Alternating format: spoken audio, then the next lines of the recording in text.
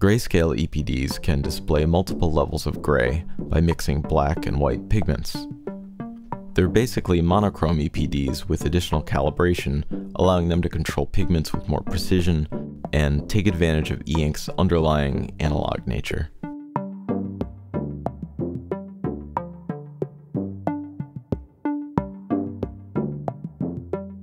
In addition to the standard monochrome positions, black and white pigments can be moved to specific intermediate levels by varying the voltage and duration of electrode charges.